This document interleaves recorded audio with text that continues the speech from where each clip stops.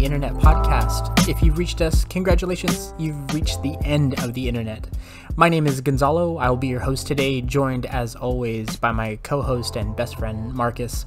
We are going to be discussing popular culture and the impact it's had on us as humans, as consumers, as friends, as adults, and how it's shaped the people that we've become.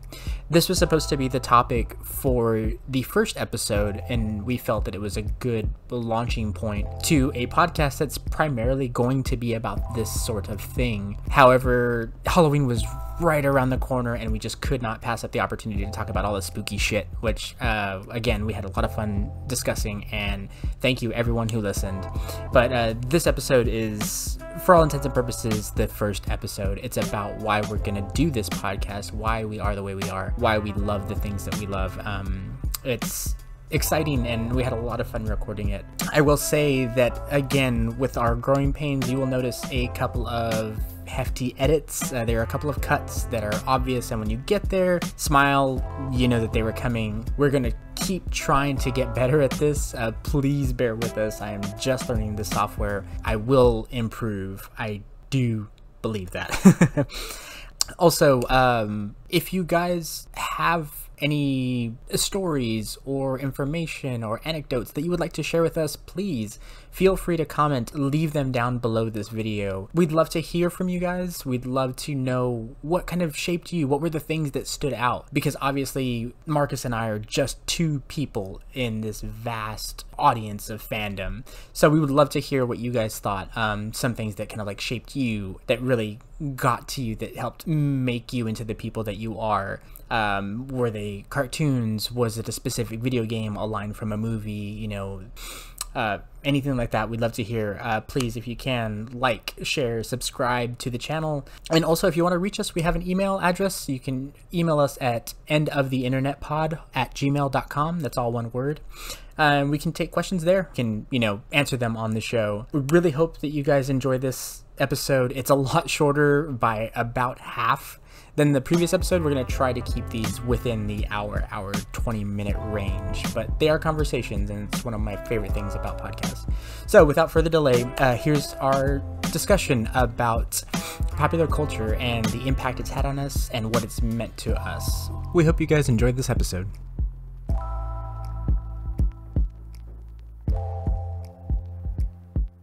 Alright, so today's conversation is going to be on the importance of popular culture in our lives from a young age up to now. I don't think that we're always going to do a from childhood all the way to now kind of conversation, but this one was supposed to be the topic for the first episode, and we decided to try our hand at a Halloween-themed scare episode that we had a lot of fun recording, so we ended up putting that up first. We got it done for Halloween. Thank you everyone for listening. Yes, thank you. But this one was supposed to be our first proper episode, so we wanted to talk about why popular culture has been so paramount and present in our life, and what it's meant to us, how it's shaped us, and how it's kind of, I guess, something that's surprising over the years is that I just kind of felt that everybody kind of treated this stuff the same way. Even my mom was affected by movies and songs to a great degree. My dad was in a band before he was in prison. All sorts of, you know, everybody seems affected by it. And then as I've gotten older, I've met a lot of people that could give a shit. You know, they don't know who directed Arrival, or, you know, like, they don't care who Aaron Sorkin is, or, you know, they don't give a shit what the multiverse is in DC continuity. And it's interesting, and it makes me, there are times where I feel like I've spent too much of my life thinking about this stuff, that it matters too much to me. And then there are other times where, like, well, fuck all that. Like, I like what I like, and, you know, I'm into the things that I'm into. Yeah, absolutely. And it occurred to me that you and I get along really well because we're both similar in that regard. But it's fun to kind of, like, navigate the waters of society where people aren't necessarily like that. And you go, oh, we do have something to give, something to offer, you know, like some people specialize in quantum mechanics, some people specialize in sports, and some people specialize in popular culture, you know, so, and it always shapes the things that you obsess over seem to really shape you, and popular culture has shaped both of us. Absolutely. So what are some of the things that I guess popular culture has done for you? What does it mean to you? When you hear the expression popular culture, what do you think of? I think of all the cool shit, like all the absolute cool stuff in the world. Movies, music, video games, comic books, great works of fictional writing. Like, pop culture it's just that, like, fucking D&D tabletop, you know, like any kind of conversation. Clothing trends. See, for me, yeah, I mean, I'm sure that those are maybe a part of most people's conversations. That has no bearing on me. I'm a buy my shoes at Walmart kind of guy. And like, you know, I don't. It's never really hit me, but I understand that it is a thing. But for me, it's not. It's those mediums. You know, like when I hear pop culture, that's what I'm thinking of. You know, entertainment. You know, stuff like that.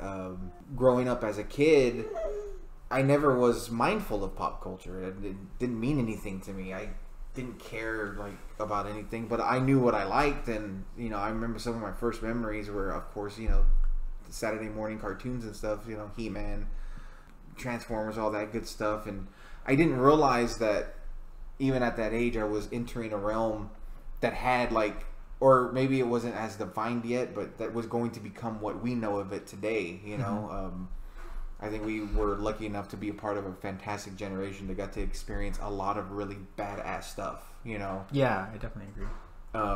You know, from fantastic movies, music. You know, like we got to experience a lot of creation of, you know, stuff that people are mimicking today. You know, and I think that's pretty awesome.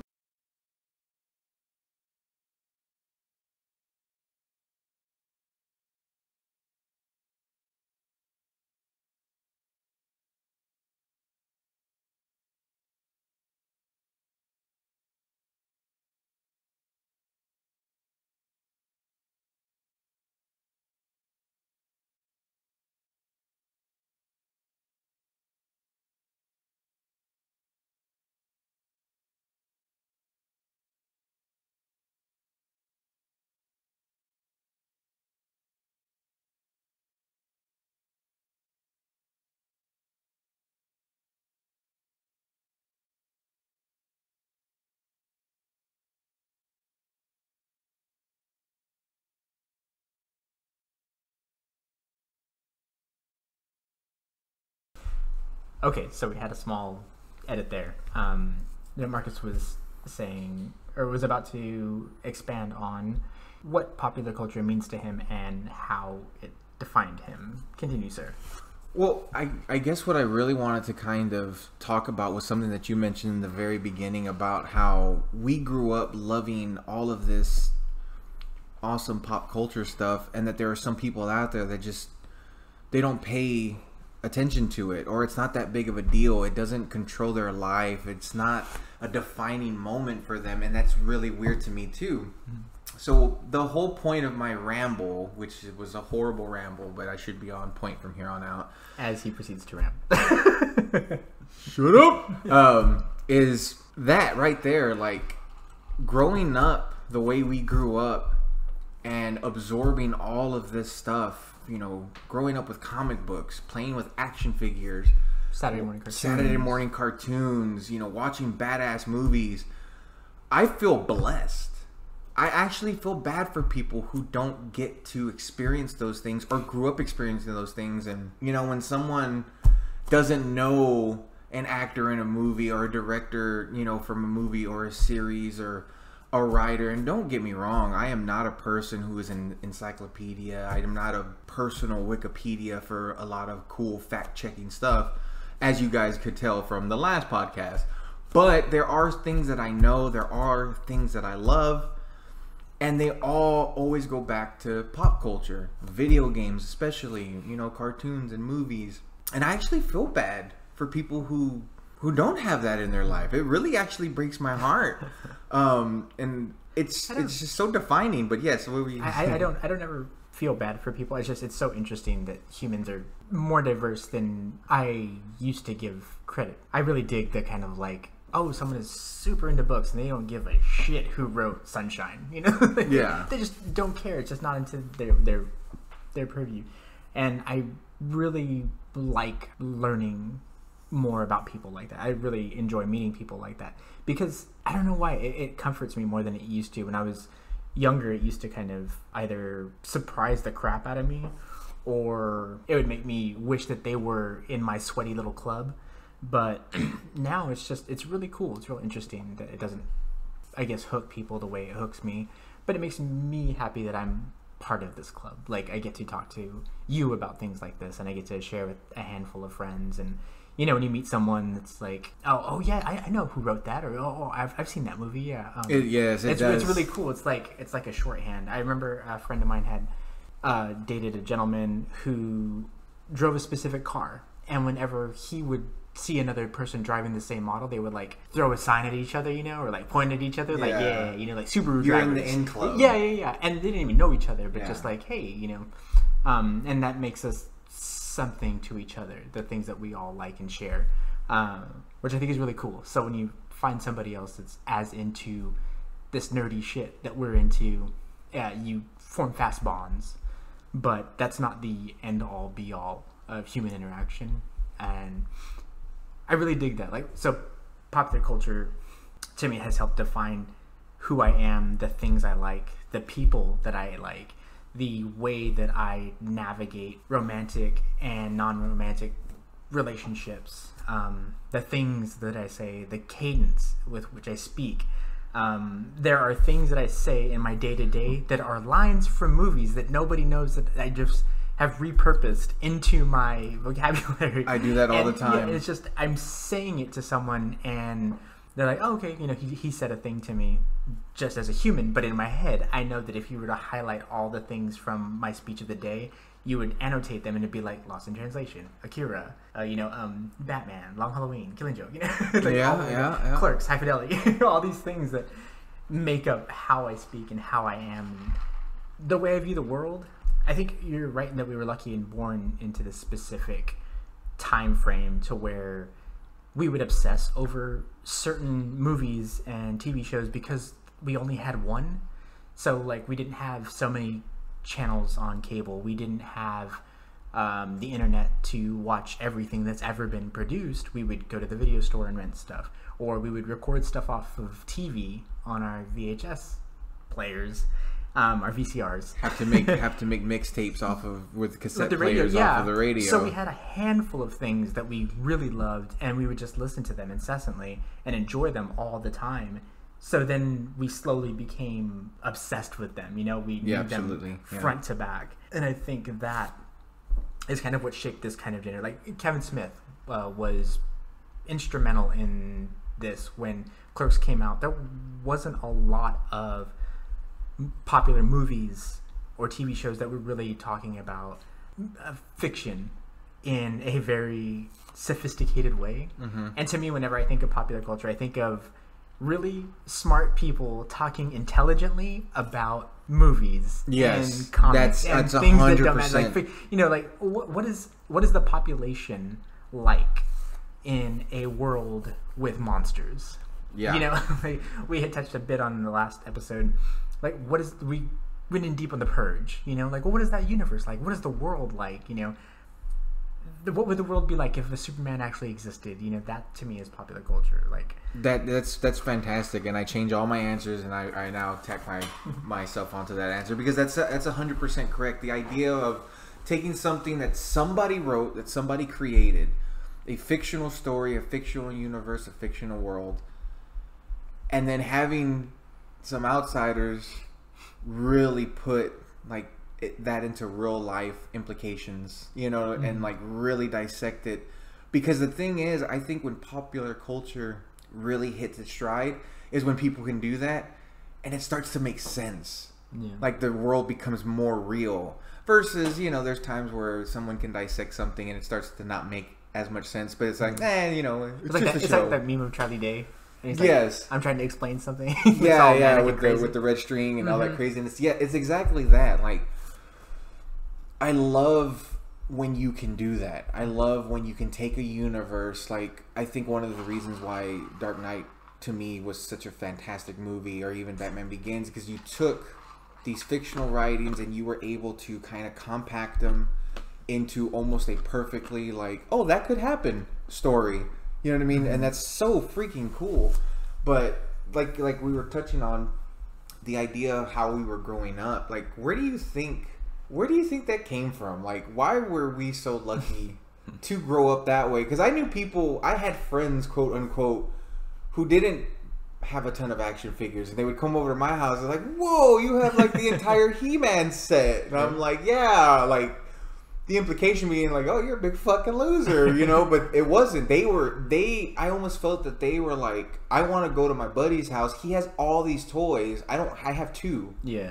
And it's like, oh, because your mom and dad were forcing you to play baseball, that sucks, you know what I mean? I got to draw. I think that's a big part of it, is that we are both we were the babies of our family, right? You're the youngest of your siblings. I'm the youngest of mine.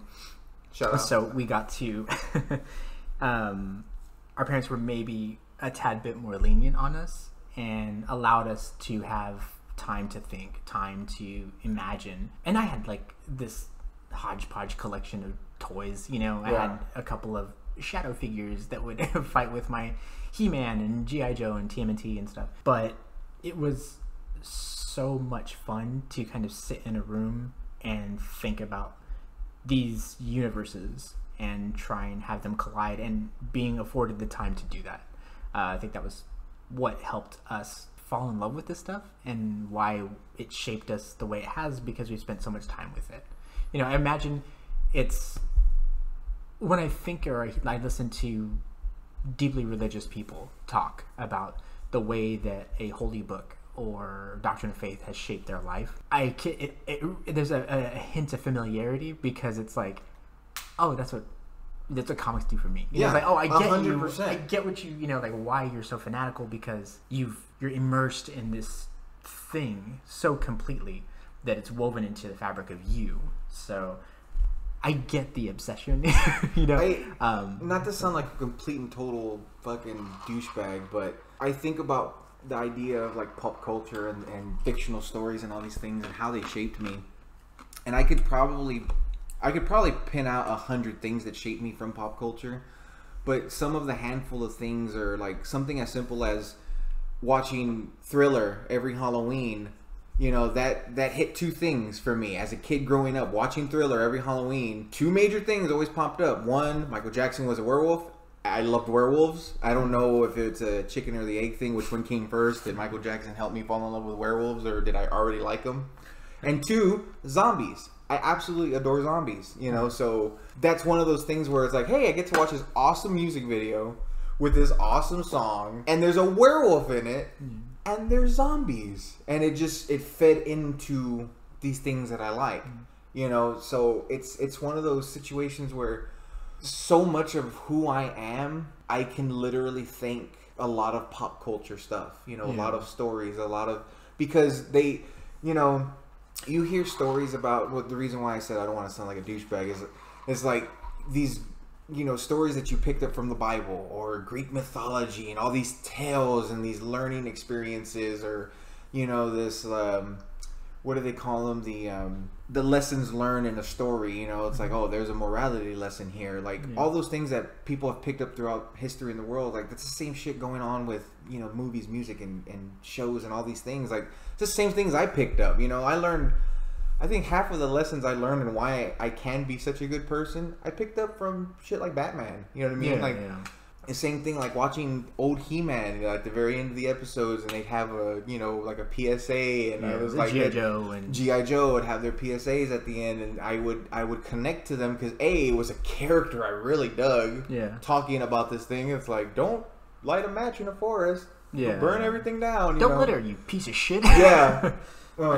And there's just so much from that made me who I am, and then I find this guy over here sitting across from me, who was the same, like we were cut from the same cloth. It's weird to me the way he embraces the idea of there being the difference with other people and like liking it and accepting it. It was weird for me to know that there weren't people like that out there. Like, what do you mean there's not another person like me out there? You know, all my cousins were pretty much in the same kind of boat. They had action figures, but there were just certain things that were more important to them. Like, a lot of my cousins did play sports and baseball and stuff like that. And then there's nothing wrong with that. There is no right or wrong answer here, internet, I promise. But as I was growing up, my thing was all of this stuff, which I would eventually come to know as pop culture. Yeah. And it was weird growing up knowing that there was someone out there who didn't know something as simple as who Lionel is. Yeah. Oh my God, yeah, like something like as simple as that, or or I remember we would play toys, and one of my cousins would make up like some stupid shit. Like he would make up really weird stuff that didn't fit with a character, and it would drive me nuts because I was like, that character wouldn't say that, or he wouldn't do that. And they were like, yeah, but I mean, I'm playing with them. And it's like, yeah, you're playing with them wrong. You know what I mean? Like, and I was a child, but it's like, no, there's a thing there that you have to abide by. And I guess it's interesting to know that there were people like that. And then, of course, the internet has made the world so much more smaller. Like, to know that everyone listening to this podcast probably knows what I'm talking about. And then it's funny because there are people who are like, hey, you should listen to this podcast. And be like, I don't want to listen to that. That's those people. Those people who didn't grow up the same way we did. Like, it's just really interesting. But it messes me up. I don't like it. One of my favorite things, the way that like pop culture has been a keystone part of my life, is that it has granted me time to exist outside of the real world. Absolutely. As a kid, I remember playing Super Castlevania 4, which is the Castlevania for the Super Nintendo when it came out. And the lore is like every 100 years, Dracula's castle, reemerges. And I remember, pretending that it was the 100th year. And I could see like a blood moon rise. And, like there were bats everywhere that night for some reason, inexplicably. And just kind of getting caught in that and being somewhere else as a kid. And then as I've grown up, you go into a movie theater or you read a book or watch you binge a series on Netflix or whatever, you're lost to this story for X amount of time, and it pulls you away from the troubles of your life, but it doesn't necessarily make you forget about your troubles, which is nice. You can you slowly start to apply this scenario with your own, and they kind of meld together, and I think that's what kind of draws most people in. I think people talk about like the casual audience. I think everybody loves stories. I think humans love to tell stories to each other, and humans love to hear stories.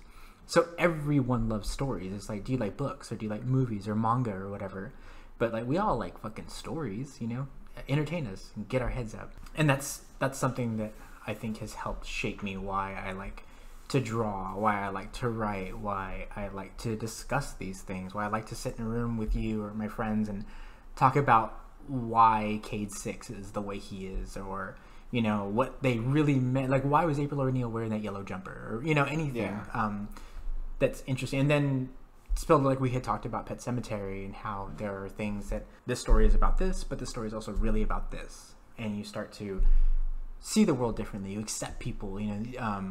When you grow up and you're tiny, you don't get to meet a lot of people outside of your immediate family. And watching TV shows and stuff, I was watching a cartoon as fucking weird as Toxic Avengers, and then Ninja Turtles and Swamp Thing and stuff. You see the green muck monsters, but they're the heroes, and you're like, we can all be heroes, It kind of it helps erode racism, I think, and biases that the world may want you to have, or that they might reinforce. I think pop culture is good at that. It also fails a lot at that too. Yes, it does. Inclusion is not the strong suit of popular culture, but when we were thinking about like anthropomorphic animals or creatures that teach you morality, that's pretty cool, and a furry isn't that weird to me, growing up watching Street Sharks or fucking, SWAT cats or whatever.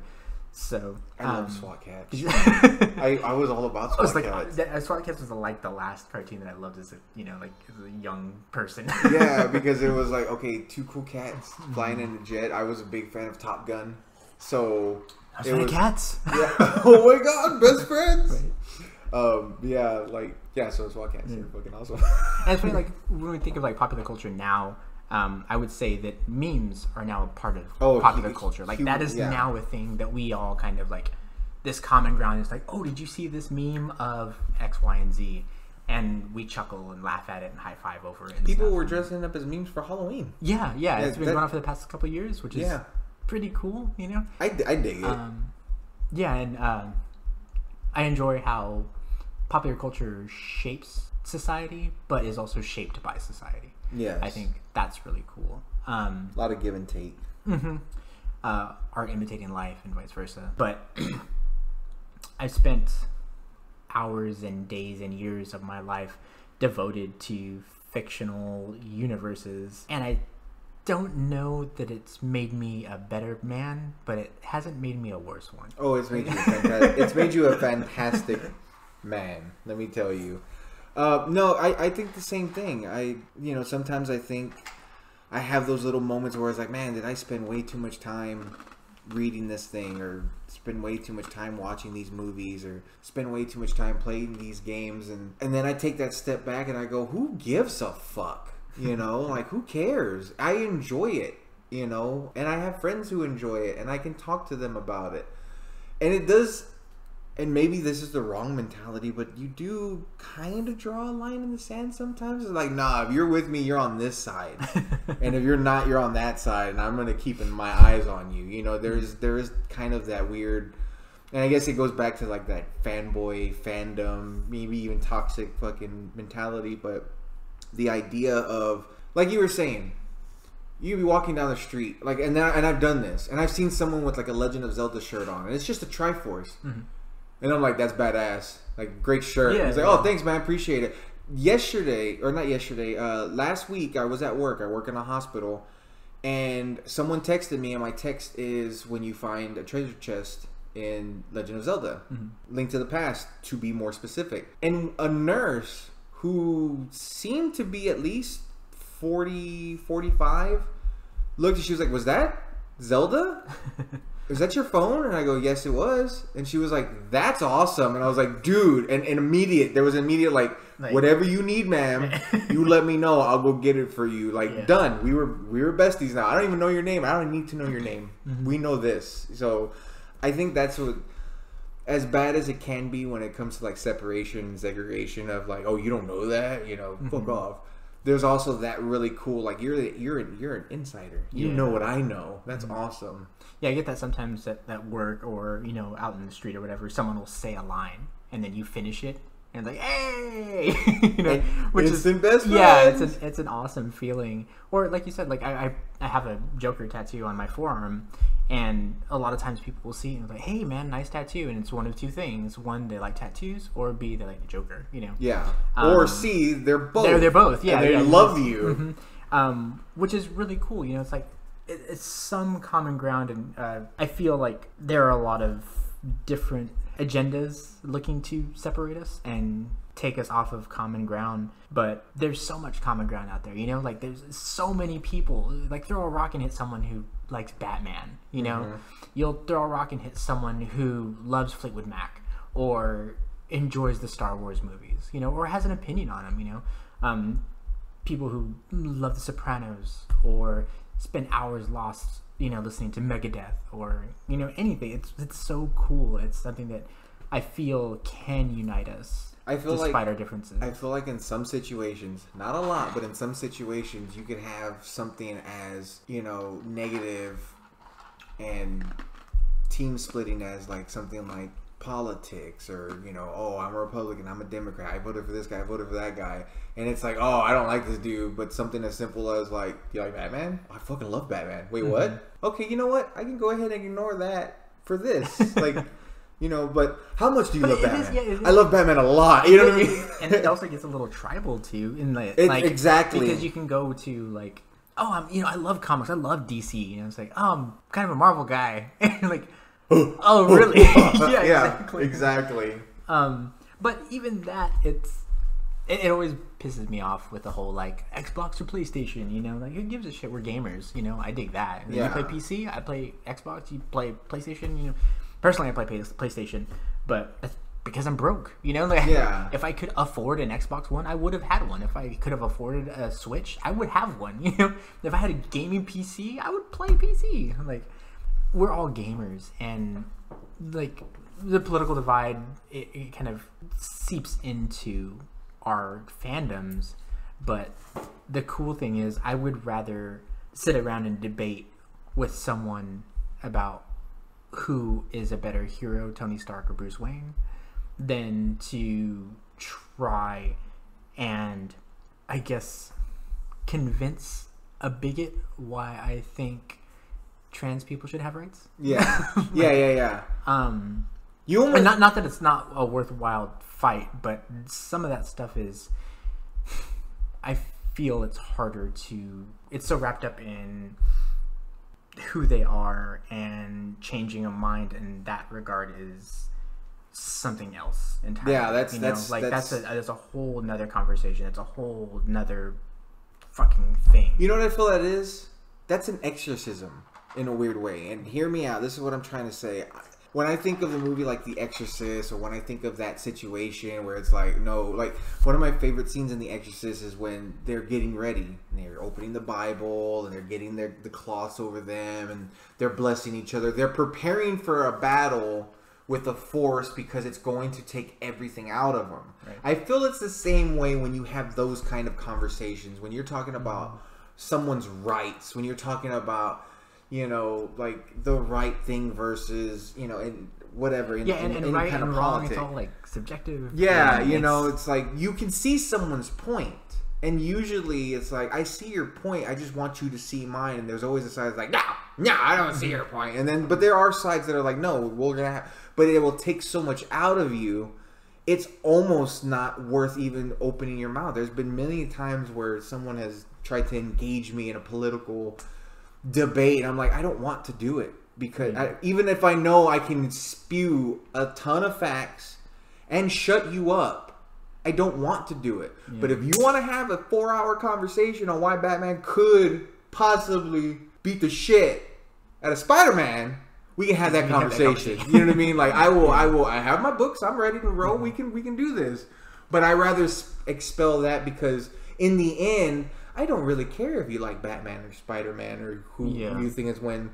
I do care if you think that, you know, homosexuals don't have rights or don't need rights. I do care about that, and that makes me almost, not want to ever know you again or meet you again or talk to you again. Versus, we can literally yell at each other on who was the better Ninja Turtle. Yeah. But in the end, it's like, that's cool. He likes Michelangelo. What a dick. You know what I mean? And I can continue that, and we can be okay, because it's like, well, guess what? We both love the Ninja Turtles. They just love Raph more. Raph fans out there, shout out. And when I say that right and wrong morality is subjective, I mean, as far as, I guess, human stance, I think that there are definitely, like, you don't be shitty to people, you know. There's no reason to, like, why would you want to promote violence against anyone, you know? What's the point of that, especially over who people care to love? I think it's fucking dumb. But that's a rougher time, you know, in the trenches. Whereas talking about, you know, like, who's the better archer, Hawkeye or Green Arrow, you know, like, or Legolas, you know. Who's the better archer, Hawkeye or Green Arrow? Hawkeye. How dare you? Right. Scoot over, internet. So, like, we could put a pin in that and have a conversation about why I think Clint Barton's a better archer than Oliver Queen. Although I like Oliver, I think he's great, but I don't know. Want to talk to you there's anymore. Something about. Get out of my house. I guess there's a brokenness to Clint that, like, all he has is his archery, whereas Oliver has more, so he doesn't have to be as good. Do you know what I mean? Like, anyway. No, that's so deep and rough, and I love it. It's like, no, this is all I have. You will not beat me. Right? Yeah, exactly. But yeah, so I think pop culture. The reason we devote so much of our time to this stuff is because it has shaped us. It has helped us grow. It has helped us understand the world. It has helped us understand people and ourselves. And it's a lot of fucking fun. You know, it really is. I think when people like, oh, what do you and your friends talk about? You know, and I hear some stories, and this isn't like, I don't mean to generalize, but some people that just basically go out and drink and get hammered and kind of just talk about work or whatever. It's a little unfortunate. Well, I guess it's not unfortunate. You know, to each their own. But I really dig that people can find something to nerd out over. You know, I hear, like, I'm not a Twilight fan. I'm not even a Harry Potter fan, you know. But when I hear friends or, you know, coworkers or anybody get together and you hear them talking adamantly about Harry Potter or Twilight or any young adult series or anything that they're really passionate about, you hear the pitch of their voice raise and, like, they get excited and animated, And that comes out of people. I hear people all the time talking about television shows that they love, things that really surprise them at the theater or whatever, and they're so happy and they're so excited and they're bonding with another human, and that is fantastic. And what else is there that isn't like familial that would cause that? You know, I can't really think of anything that could do that. So I guess again, religion. But outside of that, what do we have? Pop culture is what I have, I guess. You know. And I love it because pop culture takes so many forms. You can have someone geeking out about a TV show, like you were saying. Like my niece and my sister-in-law, and if I forget anybody else who could possibly be listening to this, I'm sorry, but those two come in mind. They're the biggest Harry Potter fans. So when they have moments of geek outs of Harry Potter, and I don't know, nor do I care, I still get a little excited because I like seeing them light up. Yeah. I like seeing them spit facts and knowledge of shit that I don't know. I don't know anything what you're saying, but it sounds really cool, and I like listening to it. And like, you know that Batman gif where he's, you know, giving the thumbs up next to the thing? It's like a real popular meme. That's what I think of when I hear that conversation. Like, I'm in the background. You can't see me. I'm going to give you the thumbs up. I'm out of here. But it excites me to know that you two are having this Harry Potter conversation because somewhere down the road, me and Gonzalo are going to be having that Batman conversation or that, you know, like, I love that. That's one of those things that defines pop culture for me, when people can just geek out about something and get so excited. They're spitting facts, they're talking shit, and it just seems so freaking cool, and I love that. Yeah. I like anything that's kind of like a rarefied field study, like the movie Rounders, with Matt Damon, Edward Norton, John Malkovich. It's about poker players, basically like underground New York poker players, like the real poker scene. But I love that movie because it is about a very specific topic, a very specific scene. I like watching and following the FGC, which is the fighting game community. I love seeing that. And the speedrunning community, these people that have devoted so much time to such a specific thing, it just fucking fills me with joy. I love that shit so cool. So much. And sometimes it makes me wish that I was more involved. Like, I used to be really big into comics, and even by saying that, that's technically not 100% true. Like, I was big into the comics I liked, and even then I was very nitpicky on what I was reading, but I still had, you know, a lot of that information, a lot of comic book stuff, you know, again, going back to like a lot of DC, Batman, yes, some X-Men stuff, Punisher, Hulk. When I hear my buddy over here talk to anyone else who's into the comic scene right now, like another one of our great friends, Eli, and they are just going back and forth about comics that are going on right now, ongoing series, I do miss it. I miss that conversation. I miss that, oh, did you read this? And it's like, oh my god, this freaking thing happened. It's so badass. Like, I love that. But even when you guys are doing it, even though I now feel like I'm the out man, I don't care. I still love hearing it. And then the cool thing about popular culture is that you are never left behind. You know, because everything is recorded or printed, you are more than welcome to jump back in. Yeah. You know, I kind of like that. And nothing... You didn't like miss this performance, or you didn't see that game, or you didn't see that fight. You know, it's like no, you like, and you could relive those and watching them, but you can't. 1 second, everyone. That was the doorbell.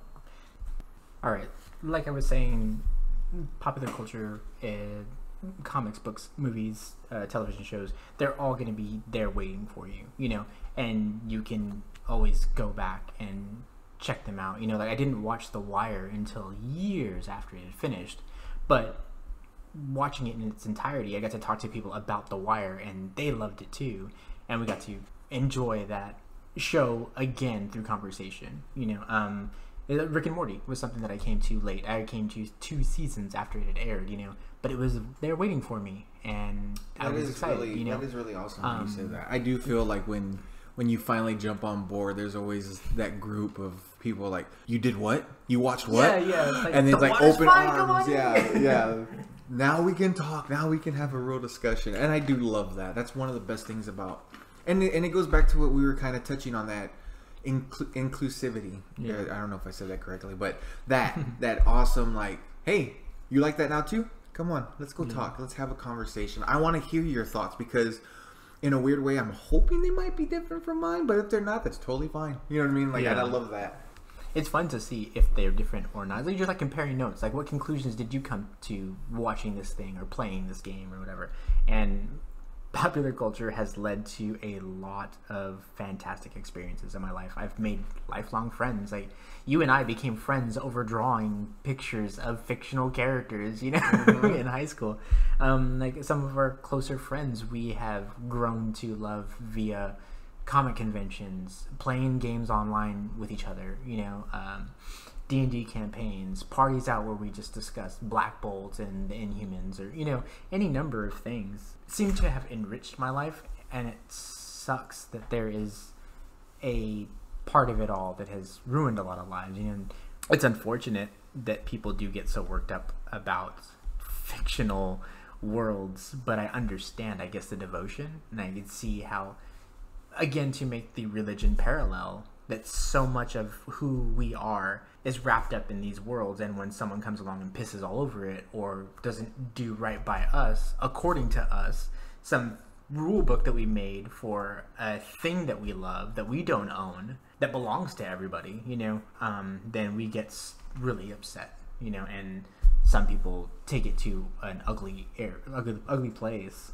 But I think that's the key.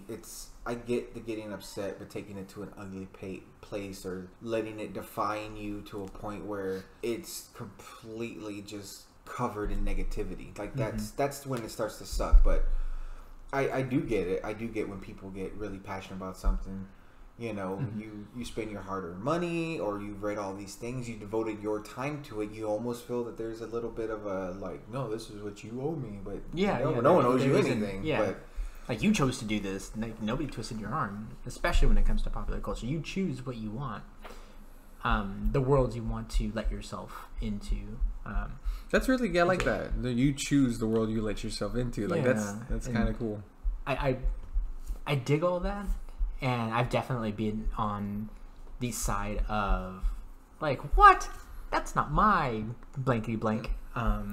As I've gotten older, I've just really enjoyed watching everything turn. You know, like, all the Batman movies to me just feels like different eras of Batman and different creative teams. You're like, oh, there's a new artist, new writer, or whatever. There's a new direction.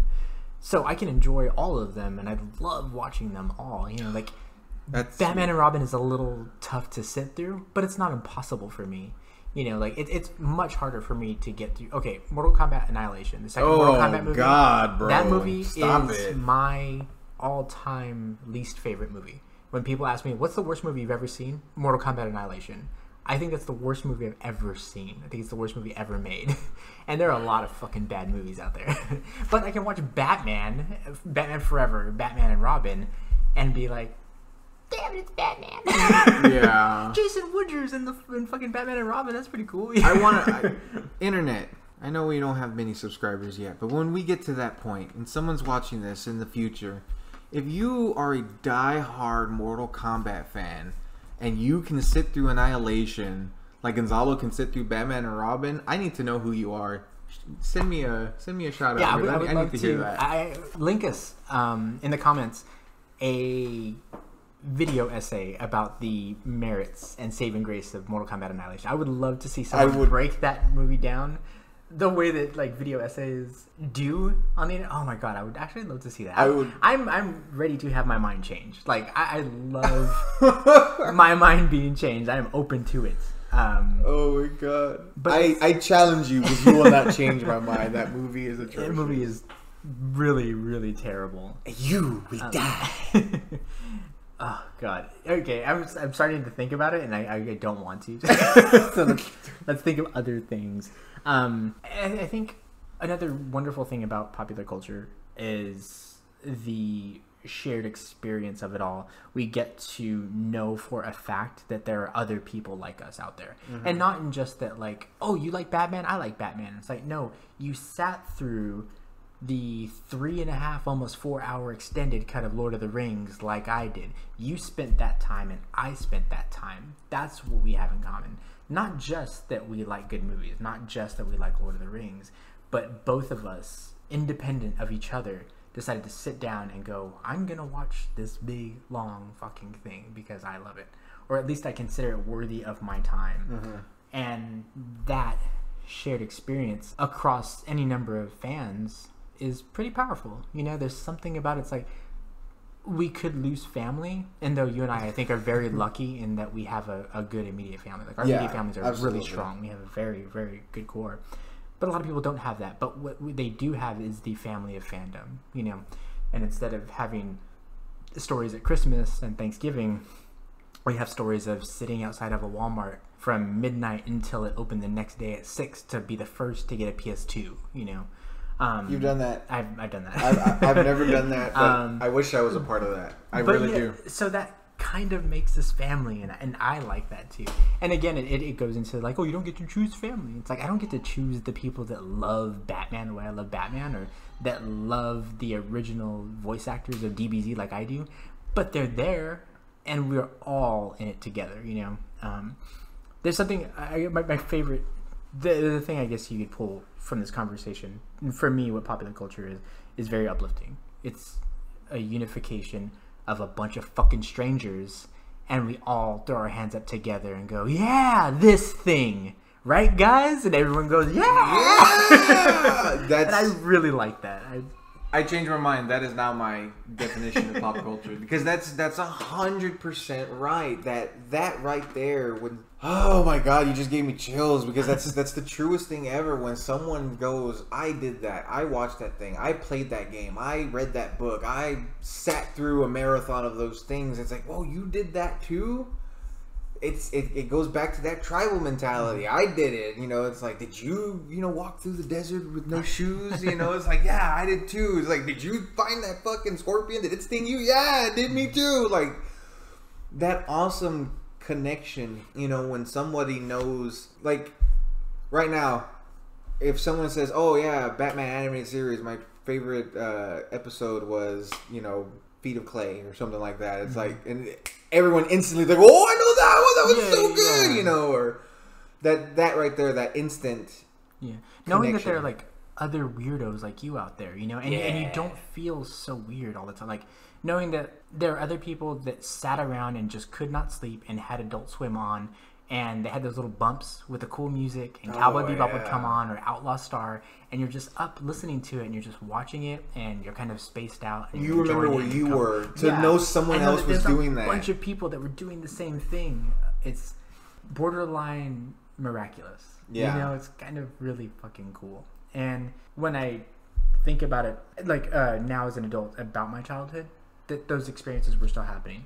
There was a whole generation of people that were sitting in the back of a trailer, or in a motel room, or in a car with a couple of action figures, and they were coming up with their own stories, you know, and their backgrounds were different because they were in different parts of the world, but they were right there with you, and you all kind of speak the same language, you know. I don't know, it's something really, that is really cool. It's what it is for me, and why it means so much. I think if I were to, this is the first time I've ever really kind of like talked about why I like it so much, because I know that I've always liked it, but I don't know why.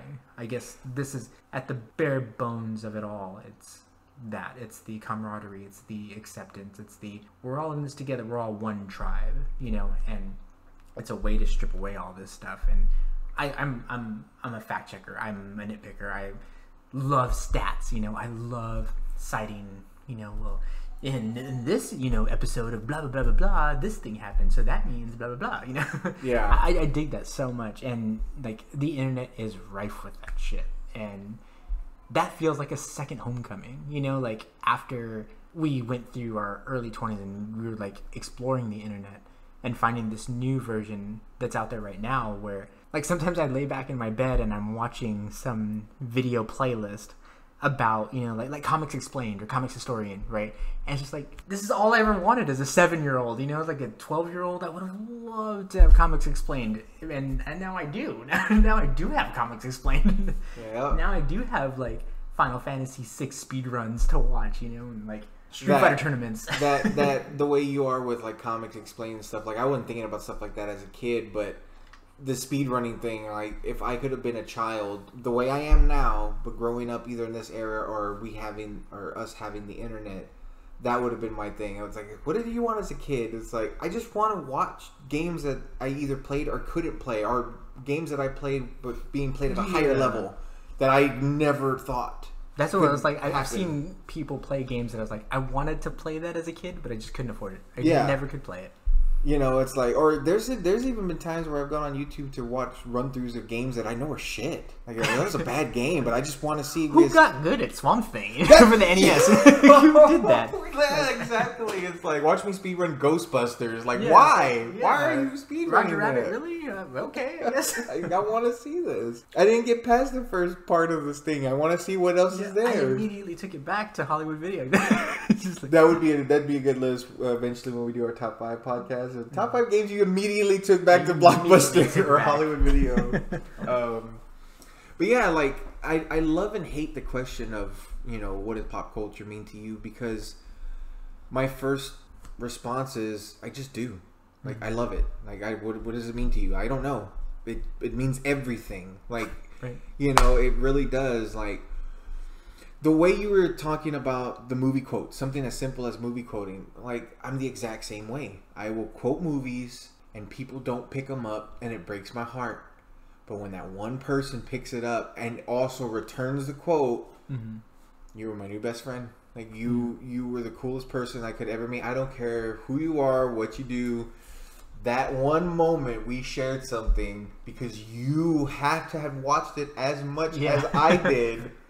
You know, and it's fantastic. And I feel it's one of the biggest whiffs of all time is when you quote, when you're brave enough to quote something with strangers out loud and they look at you like, huh? And you're like, nothing. Just forget it. You know, it's just... But it makes you feel alive. No, it doesn't. Like you took a chance, you know? It's like, anyone? No? Okay, I'm the one time. and then the best part about it, I love quoting something, someone not getting it, and then ending it with a quote, you know, and they still don't get it. It's like the other day I did that. I don't remember what the movie I quoted, but I was like, hey, you want to pick it up? No? All right, you know, you're one of those fucking vegans, go fuck yourself. And I walked off and they still didn't get it. It's like, okay, not the crowd. Yeah. Every so often, like, especially at work, somebody was like, who are you? And I was like, I'm the guy who does his job. You must be the other guy. And there's only one person there that gets it, a friend of mine, and it's so funny. But like I guess that's. I just wanted to kind of like touch base and talk about why we even bothered to start a podcast, why we even decided to sit and have these conversations and record them and put them up. Because we love it. It's because we love it so much. We would do this anyway. Like you had said earlier, the night before we started recording, that. Why not? We're gonna be talking about this stuff anyway. We're gonna love this stuff anyway. Why not put it up, you know, and we can share it with a bunch of people, you know, or nobody, you know, like this is the end of the internet. So like, guys, if you're here, it's lonely, but we will be doing this forever. You know, if the world turns tomorrow and there is no internet, if you and I are sitting on the cinders of our worlds, you know, our lives, we're still going to be talking about pop culture. We're still gonna be interested in other universes, you know, like we will come up with our own, and we have, you know, like at length, and that makes me excited for the future. I think for as long as there's stories, there's hope for the world, you know, in a weird way. Like I agree, because for every writer out there, for every creator, for any person who's made a video game, a movie, or a TV show, music, and I know we haven't really touched base on music a whole lot, but we're counting music in there too, people. But for everyone who's ever been like us and grown up and then just had either more motivation to complete their dream versus, or, you know, maybe the right puzzle pieces fell into place, whatever, they're getting to tell stories of hope. They're getting to tell stories, you know, morality stories, and put spins on them. Like, I always think that people who, I feel that there's two kinds of people who like to write Punisher comics. There's people who are like, no, I want to write the Punisher because they want to vent, you know. It's like, or then there's people who like got assigned to write the Punisher, and you can tell. You know what I mean? It's like, okay, you don't get the Punisher versus, oh my god, this dude gets the Punisher a little too well. The Punisher is one of those characters that, like, when people try to get him, they don't get him. Exactly. Yeah. Like, there's not a lot to Frank Castle. I think I get him. It's like, reveal back all the layers. You mean the one layer? Yeah, there's one layer. There's one layer to Frank. Revenge. But it's cool though. Like pop culture, fiction, art can push people to change their lives. And there have been people that were fans of this stuff, and now they're doing the stuff. You know? Yeah, because they wanted to be a part of it, or they were just, or like, despite how like bad Last Jedi is to me, I don't like The Last Jedi, but like Rian Johnson was someone who grew up loving Star Wars, and he got to do Star Wars. That's fucking awesome. You know, like, it makes me happy that like anybody like Jon Favreau and J.J. Abrams and all these people that are working on all the Star Wars stuff get to do Star Wars because they're a bunch of people that love Star Wars. You know, that's awesome. Like, hey, you get to do the fucking thing you wanted to do, and maybe why you do the thing you do, now you're working on it. You know, like, I would not be surprised if a lot of actors, writers, producers, directors, cinematographers got into film because of Star Wars. Yeah, and then they say that. They say, yeah, Star absolutely. Wars. You know, it's like, not only do I make things for a living, but I get to make Star Wars too. You know, I even read somewhere, and again, I cannot fact check this, so just take my word for it. All right, you're listening to on the internet, so it must be true. But no, I was reading something about that there were people that had the imagination to create technology because of stuff they saw on Star Trek. Yeah, you know what I mean? Yeah. Like that's science fiction has changed our living lives, you know, which is really cool. And that's so fantastic to know. It's like, we just made that up. It was just a thing we made up, and someone was like, and much smarter people were like, we can make that into a thing. Yeah, it's like, you know, it's like, oh man, this is kind of like a HoloLens. And then we made it, you know. It took a while, but we made it. It's so awesome, you know. And again, you have to tip your hat to pop culture, and you have to tip your hat to creativity and people who create things for a living and who wanted to. Like, when me and you were growing up, we played with action figures, but we didn't play with them like most people. We were making mini movies. We were making stories. We were writing stories. As we got older, you know, we started writing actually on pen and paper, and we started using typewriters, and from typewriters turned into computers, and computers turned into laptops. We never used typewriters. I used a typewriter. Did you really? My mom had a typewriter. She had one I had of those a word ones. processor. No. She had a typewriter because it was like, yeah, she had a straight up, because I remember it, cling, you know, that whole thing. No, I had a typewriter, and I loved it. I missed that noise. And then, yes, we did have a word processor later, and then eventually a computer.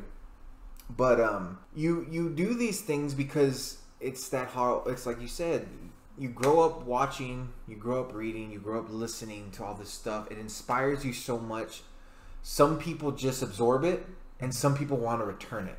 You know, it's like, I want to tell a story. I want to do these things. There are people that go on to make the things that they love, and then there are people that go on to be the things that they love, right? Like, there are people that are firefighters because they watch Backdraft.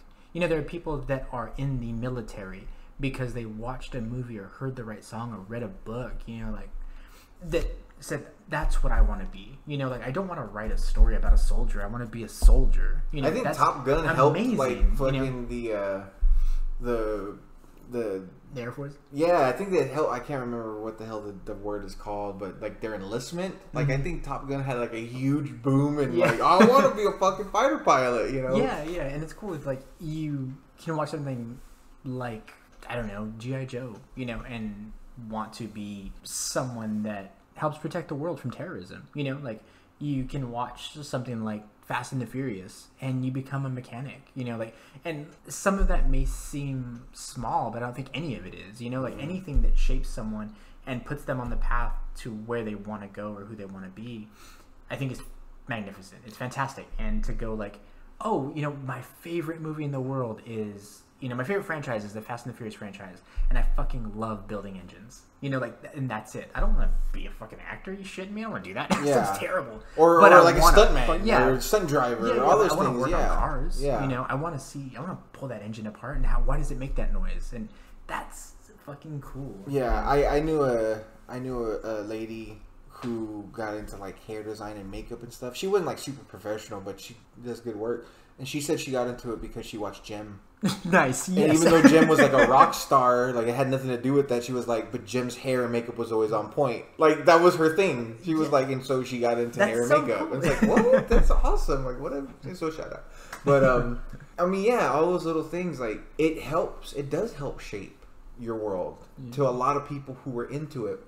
And for people who aren't into it, you know, again, I know I said like I feel bad or it makes me sad or I feel sorry or whatever. And there's just a hint of truth to that, but it doesn't mean anything negative on how you were raised, grew up. I'm sure most people who weren't into super pop culture are probably ridiculously, you know, doing well in life right now. That it's not a bad thing, but man, if you could have just had a glimpse into the lives we led with the things that we picked up from it. I guess you can distill it down to art. It's right? yeah. Popular culture is the common language that we speak when we're talking about art. Yeah. And we don't have to dress it up and we don't have to pay $50,000 for it. Yeah. We can all, like, popular culture is art for the people, I guess. And it's inspiring and anyone can do it. You know, there isn't a person that owns a smartphone that couldn't make a movie. You know, there isn't a person that has a tablet that couldn't write a song. And yeah. That's really cool. You know, it's not so inaccessible. And I think that art is very fucking powerful. And pop culture is art for all of us. You know, there is no, like, what is the, like, barrier for entry? Mm-hmm. Everyone's welcome. And that I think is important and exciting and my favorite thing about it. I think that's why we devote so much time to it. I think it's why we like to talk about it. And as we've said before, it's because it's a lot of fucking fun. It's a lot of fun. Someone at work today had said, I thought I heard a song and it sounded like when Anakin Skywalker was fighting Darth Vader. And I was like, Anakin Skywalker is Darth Vader.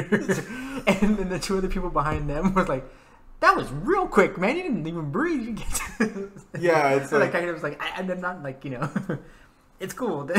It's cool, guys. It's cool. Like my fault. I just, I'm just being dumb. I don't know, even that, you know, like even someone who has a very distant understanding or knowledge of any one thing has some knowledge of it, you know, and it's kind of cool. It's well, and again, it's like when people say that the whole, you know, like having so much knowledge in pop culture is kind of useless. Like it's yeah, it might be useless in certain things. It might be useless in like practical usage, but I am not a smart guy. I barely got through high school. I'm not someone who wanted to go to college, unfortunately, and I'm suffering for it now. But my fiance, who went to college and is extremely smart, always has these little moments where she looks at me stupidly, like, not stupid like I'm stupid, but she looks at me and like, you're so fucking smart. Like, how did you get this smart? Or how did you do this? How do you know? And that's like, pop culture, honestly. Like, to be 100% honest, like, playing a ton of video games, watching a ton of movies, I've learned almost a common sense, like a sixth sense of common sense, you know? Like, I picked up so many things, so I might not be the greatest in the book smarts, but when it comes to just like life and, you know, I've had so many people tell me that when I am discussing, you know, somebody's outlook, like somebody's, you know, the way they might be thinking or the way they might be feeling, and or I can tap into somebody, I have that, you know, the empathy with that. Everyone always kind of freaks out about this, like, how, you know, did you take classes? And it's like, no, I just watched a lot of cool TV shows and I've read a lot of cool comics and I played a lot of cool video games. It is to a degree an education. You know, you get exposed to different philosophical theories, different lifestyles, different voices, different ways to view the world, different ways to live within it. That's really cool too. It's super important, and especially for those of us that don't have a lot of money and don't get to travel a lot. You know, we don't get to be outside of our state often or whatever, but we get to be transported to the other places. And it's really important, you know, and like you said, it's shaped you and made you a better listener, a better talker, a better human being. And it really has. I know, like, we don't have enough podcast time to go through that, but I mean, it really has. One of the things that really always clicks to me when it comes to what you're talking about right there, one of the things that always gets me is I almost feel like you get to live 1,000 lives in this short life that we have because you're taking in so much from music. You're taking in so much from the movies and stuff. Like, you get to live 1,000,000 different lives, and if you just pick a couple of those and really dive into those lores, it's like you're living longer. You're experiencing life that it's like you were part of the fellowship. You know what I mean? It wasn't like you heard about this story. It's like you were on the fucking trip with them. You know? Yeah, and I always find it funny when someone like wants to shit over something that's really popular. It's like, it's fucking two hobbits taking a ring to a volcano. It's stupid. And it's like, no, it's a brutal fucking journey of two best friends who were basically like, that's all they have. Sacrificing themselves to save the world. Yes, exactly. It's like there's so much more to it. And that's the other thing too, like people who grew up like us, people who love pop culture, who really like sink their teeth into all this fictional stuff, they really have a way of putting themselves in a story. Mm-hmm. And people who aren't like us don't do that. You know, like there's been many times where I've watched a movie with people who don't do what I do. And they're like, oh, that was pretty good. And then we have a conversation about it, and I do the little nerd moment where you're just diving into it, and it's like, well, that's what this meant, and this is what that meant, and like, could you imagine feeling that? Could you imagine? And then when you start putting in perspectives that they understand, it's like, well, what if that was your kid? Mm-hmm. And they're like, oh shit, I didn't think of it that way. It's like, how did you not think of it that way? Like, that's the first thing I thought of. Like, you know, that's interesting. You know, it's like for someone to watch a movie and not put themselves into it. Yeah, you know, it's like, because that doesn't necessarily mean anything to them because they have other concerns. There are other things that'll reach them. You know, and that's super interesting. I like the difference in opinion and view of the same thing. Like, it is a very stark reminder that we are all individuals. Like, I remember having a conversation with our friend Eli. And I thought, the first time I saw Wall-E, I was like, oh, Wall-E's, it's a masterpiece. They hardly say anything. And, you know, they get so much emotion and the story and this and that with very little dialogue, very little speech. And the first thing he told me was like, man, I feel ripped off. I want a refund. Man, there's hardly any dialogue in it. Like, who got paid to write this thing? Yeah. You know, like, it was so funny. It cracked me up because just the way we saw it, you know, with the same factor involved, you know, like the minimal dialogue, and we viewed it two different ways, you know, completely different ways, but both very passionate about it. I thought that was really funny. Yeah, seriously, I'd like to go on record that I agree with you on Wall-E. It's fantastic. Wall-E, yeah. Seriously, I did want to just kind of like have a conversation with you on your thoughts on pop culture, what it's meant to us, and why we will be spending a couple hours out of our week every week for the next year at least on this stuff. Did you have any final thoughts? Or no, honestly, the only real final thoughts I can leave you know, the internet with is, I'd like to know, and we're going to have a Twitter coming up. We're going to have different avenues where you can contact us, as obviously email, and of course you can leave a comment under the video. We know what it means to us. Maybe some of the answers were a little more vague and some were very clear, Gonzalo. But I want to know what you think, internet. Like, anyone listening to this, like, a couple of things, just a couple of lines. Like, what does it mean to you, and what's something that defined you? You don't have to give me the complete utter story of what it was, but like for me, you know, Batman obviously defined me and Gonzalo a lot, you know, to a point where like if we literally had half a penny for every time we said the word Batman in our daily lives, we'd be multi-billionaires by the end of the week. I literally follow some of my moral compasses by Batman and what he does, or in stories that have been told. Like, I know that sounds ridiculous, but it's like, for me, like Batman, The Legend of Zelda, these are things that not only define me, but I almost create like a little weird like mix of religion in my head. It's like, if I could create a church, like, these would be on the cathedral walls, you know, they'd be a beautiful image of Batman and Link and Princess Zelda. Like, there would be these things that, because they define me so much, they mean so much to me, that they help shape me. I'm just kind of curious. A couple of things, a couple of characters, maybe a piece of music, what you found interesting, you know, a little engagement. Maybe we'll even share some of that next time, but what about, like, that's all I can really talk about, because I just want to keep talking about Batman. But what about you? Like, what are your final thoughts on this? I think that's where basically my thoughts on it all is just, how it can bring us together, how it can change a human being, how it can change a family and a life. All of that is interesting. Emotional connection. I'm utterly fascinated by it, and I love that almost since day one of mankind, we've been telling stories to each other. Yeah. And we will continue to tell stories to and with each other. And pop culture is just another avenue. And hundreds of years from now, when this society is completely different, we'll still be telling stories. As long as there is life like us on this planet, we'll be telling stories to each other. That's a really good thing. I think it's going to usher in the next era of awesome. You know? That was actually really pretty. But thank you guys all for listening. You've reached the end of the internet. My name is Gonzalo. And I'm Marcus. And we'll catch you guys next time. Have a good night. Thank you.